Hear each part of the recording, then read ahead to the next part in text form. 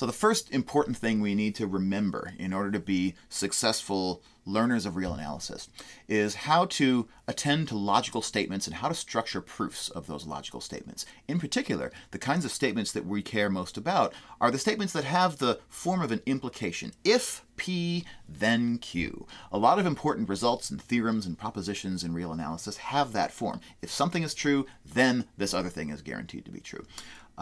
So how to understand those statements, how to build them out of their component pieces, how to negate them to turn them on their heads to make them false when they were true previously or vice versa. And then most importantly, how to structure an effective proof of those statements is what we care about the most in today's session. So let's start from the beginning. Mathematics in general, most mathematical disciplines, especially in pure math, deal in what's called propositional logic. And a logical proposition can't just be any statement that we pull, sort of out of thin air. A logical proposition, we agree to be something which is a decidable claim. It's a statement which either is definitely true or it's definitely false. Now, just because we don't know which one it is doesn't preclude a statement from being a logical proposition. I'm thinking of something like the Riemann hypothesis, or one of these famous unsolved questions in mathematics, is still a logical proposition, even though we don't have a proof or a disproof of it yet, so we don't know whether it is true or it is false. But it is a statement which can either be true or it can be false. It cannot be both true and false somehow, and it cannot fail to be either true or false, right? It's definitely one or the other. And what's great about that is that logical propositions satisfy what we call the law of the excluded middle. The law of excluded middle says that when we have something which is either true or it's false, that there is no third path. There is no in between. So any statement which is true is not false. And conversely, any statement which is not true is definitely false.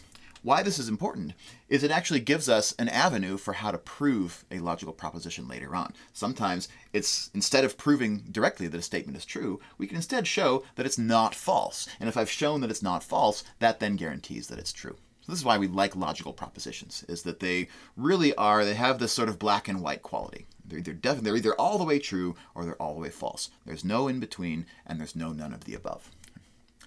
And so once I have a logical proposition, so let me just pick an example of a logical proposition. Maybe, let's put sort of 3 of them up here on the board.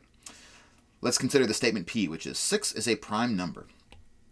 That's a logical proposition because either that statement is definitely true or it's definitely false, that there's no in between. It's not kind of true, and it can't be none of the above, right? Same thing with the statement dolphins are mammals, which we're calling Q, and the statement the moon is made of cheese, and call that R. So here are 3 examples of logical propositions. Now you might already be thinking as a math major, well, these aren't all true. No, they're not all true, in fact, right? But that doesn't preclude them from being propositions, right? Proposition can be a false statement, but it has to be a statement that is definitely one or the other. Once we understand what propositions are, we can also stick them together to make more complex propositions. And we use there what are called logical connective operators. They're like the operators of addition, subtraction, multiplication, and division when we're working with numbers, right? They're just ways of making new propositions out of old ones. And so here are the 4 that we care the most about in classical propositional logic. The first one is called the logical disjunction, which we usually think of by the simple word or. So P or Q. So we would say in vernacular, the new logical proposition would be 6 is a prime number or dolphins are mammals. So that whole long sentence now becomes a single proposition that we call P or Q. In notation, we use this little V-looking symbol to stand in for a logical or. And the logical or, the disjunction, is a true statement. So that whole sentence, 6 is prime or dolphins are mammals, that whole sentence is true when either one or the other or both of the original statements are themselves true. So the disjunction, the logical or, is not fussy, it's not particular. As soon as even one of its component pieces is true, that makes the whole disjunctive statement true. So in the example, 6 is a prime number or dolphins are mammals. Well, the statement 6 is a prime number, I think we can agree as mathematicians, is not true. But the statement dolphins are mammals, we can ask, Wikipedia, Alexa, are dolphins mammals? Yes. Oceanic dolphins, or Delphinidae, are a widely distributed family of dolphins that live in the sea. 30 extant species are described. They include several big species. Alexa, Common names. that's enough, thank you. So we can conclude that dolphins are in fact mammals. We can say that that's a true statement. And so if I were to form the compound statement P or Q, 6 is prime or dolphins are mammals, the fact that dolphins are mammals is a true statement is sufficient to make the entire statement P or Q a true statement. As soon as one of the pieces is true, the whole disjunction becomes true. And so that stands in contrast to the second one of our connectives, the AND connective. We call it the logical conjunction. And instead of a V symbol, we use an upside down V looking symbol to denote the AND, the logical AND.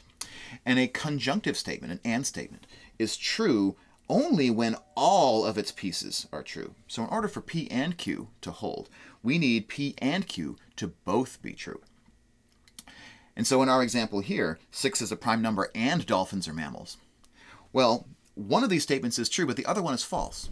And so as soon as one of the individual pieces is false, that makes the whole statement false.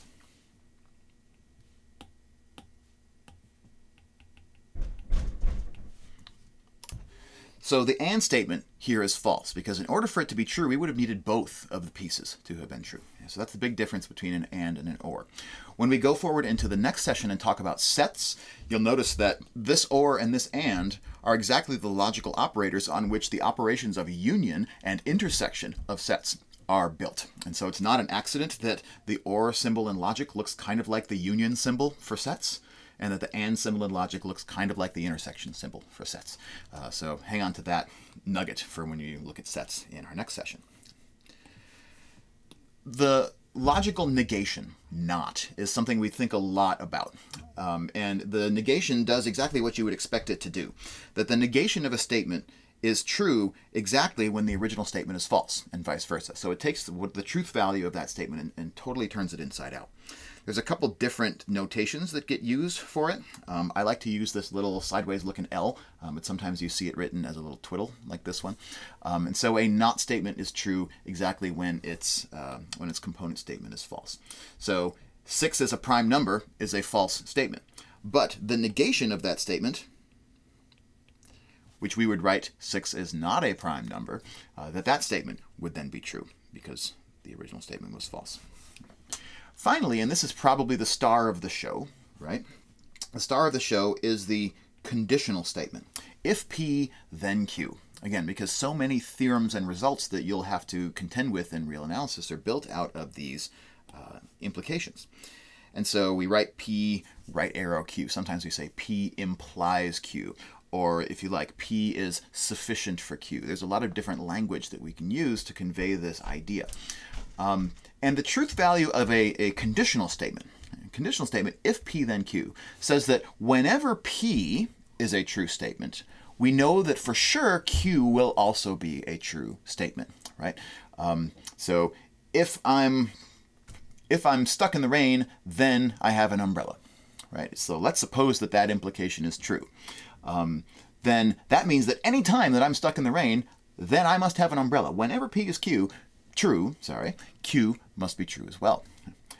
But the other wrinkle in that is that an implication statement doesn't tell us anything. It doesn't guarantee us anything about what happens when the premise, the P, is false. So the statement, if it's raining, then I have my umbrella, doesn't tell me anything about what happens when it's not raining. If it's not raining, maybe I have my umbrella, maybe I don't. Yeah. We can't say for sure whether that implication is true or false when the premise is false. And so what we have to do is ask, as we're going to do in a few minutes when we start talking about negations, what would be necessary in order to prove this statement to be false? When is the statement false?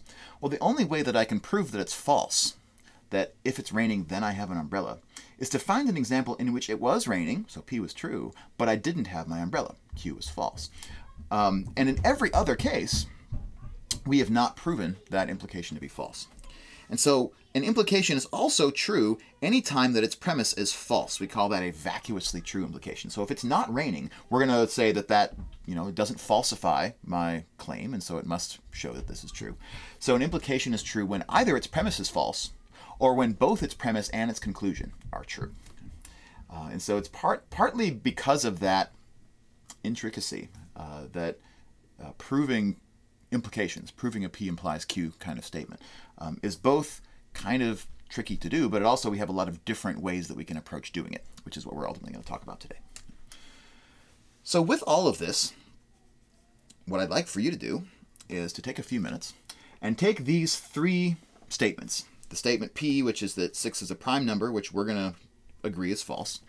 The statement Q, dolphins are mammals, which we're going to agree is true. And the statement R, the moon is made of cheese, which I think we can also agree is false. And I'd like for you in your small groups to spend 5 minutes or so coming up with 4 examples of true compound statements that are built out of those pieces, those P's, Q's, and R's. We'll write them up and we'll talk about why it is that they're true.